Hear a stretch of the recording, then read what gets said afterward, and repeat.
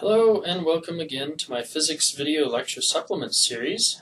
In today's video I wanted to revisit really a pair of videos from before, and actually today's video is again going to be a pair of videos. So what I have on the board beside me is a little diagram of the Atwood machine. And before I made a couple of videos discussing the real versus the ideal Atwood machine concerning rotational dynamics, specifically the acceleration of the two masses.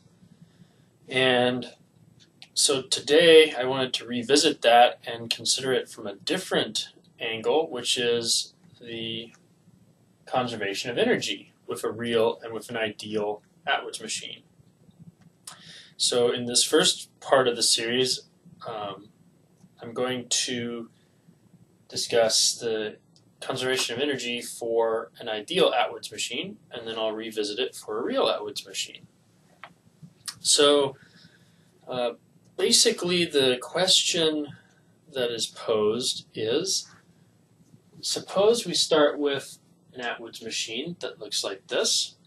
And suppose that the larger of the two masses, the larger one is 2.5 kilograms, the smaller one is 2.0 kilograms.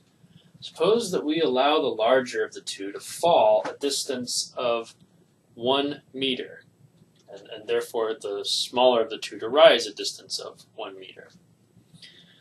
In the case of both the real and eventually the in the case of the ideal Atwood machine and eventually the real Atwood machine, what kind of energy are we going to have for each component of the machine, and how fast is the final speed going to be after this motion?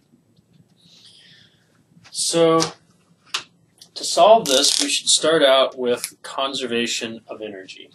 So conservation of energy says that the initial energy of our system and the final energy of our system should be equal, provided that there's no work being done on the system by either propulsive or dissipative forces. And so we have basically a frictionless rope and a frictionless pulley. So what this means is that all the energy in the system is going to be some combination of the energy of this mass and the energy of this mass. So initially, nothing is moving, and so all the energy is concentrated in M2, and it's all gravitational potential energy. So in our initial case, we have M2G.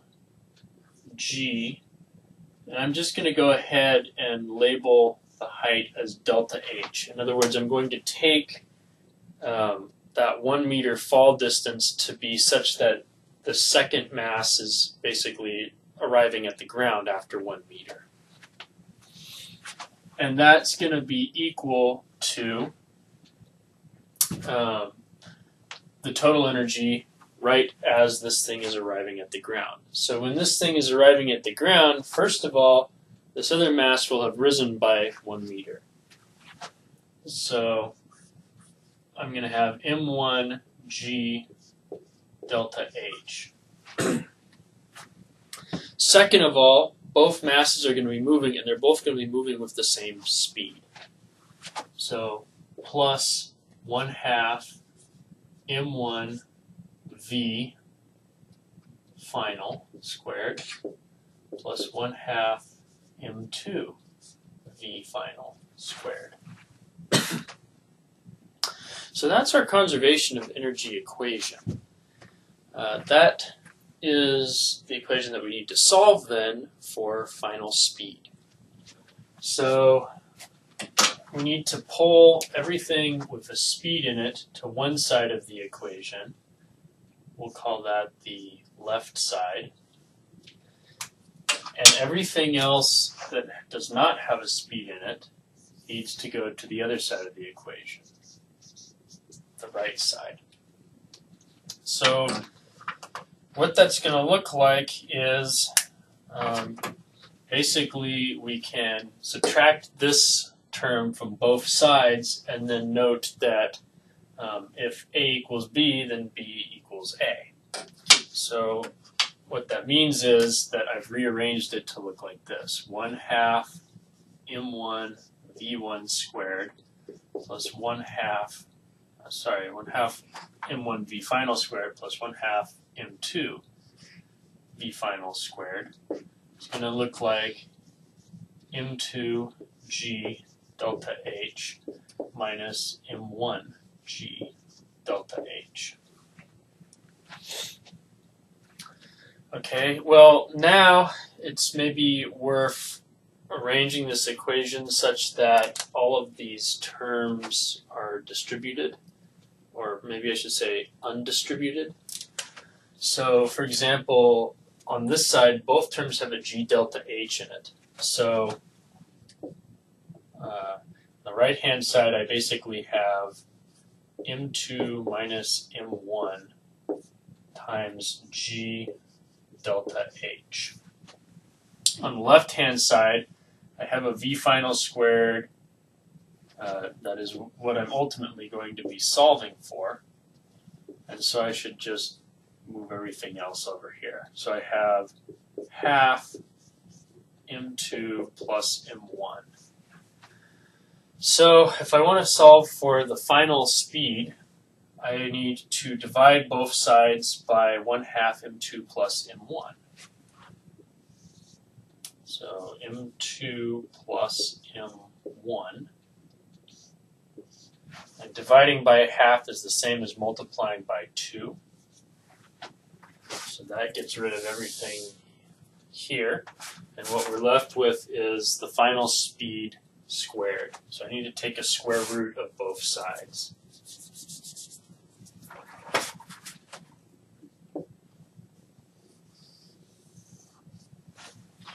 And there we have it. That's the final speed in this non-ideal case. So now we can plug some numbers in, and that means that the final speed is going to be the square root of 2 times 2.5 kilograms minus 2.0 kilograms divided by 2.5 kilograms plus 2.0 kilograms. And all of that times 9.8 meters per second squared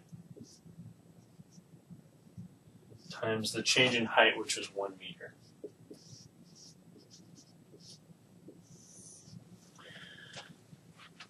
Okay, so whip out your calculator, plug all those things in, and what I come up with is 1.48 meters per second squared.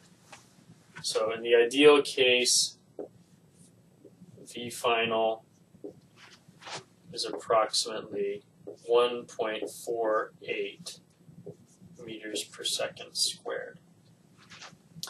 All right, well, what about the energies? What are the energies going to be equal to initially and finally?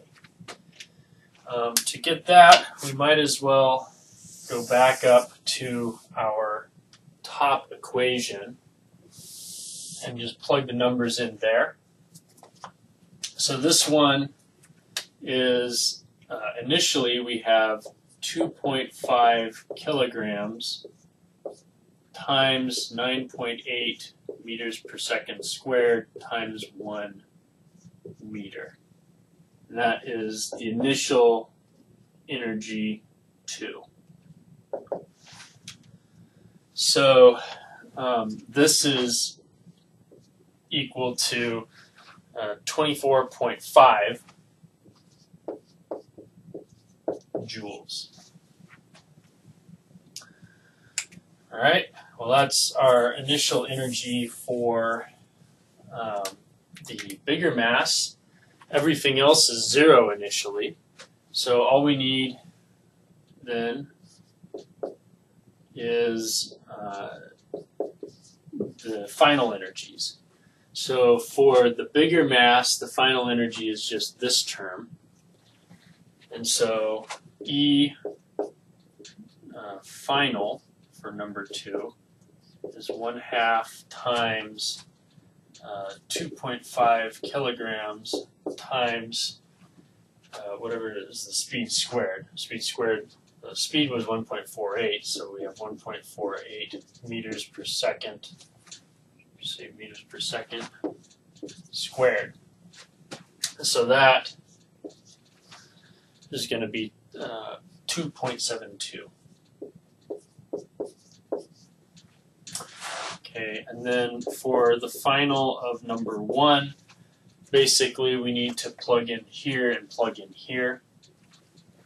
So that's going to be 2 kilograms times 9.8 meters per second squared times 1 meter plus half of 2 kilograms times 1.48 meters per second squared.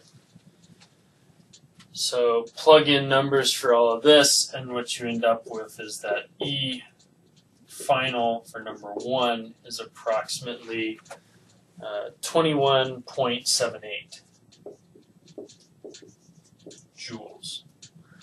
So as a last little double check to make sure that everything else has been done correctly, we can add the final energies together and see if they're equal to the initial energy. And in fact, 2.72 plus 21.78 gives me 24.5. So we've successfully conserved energy in this problem. Okay, so that's it for the ideal version of the Atwood's machine.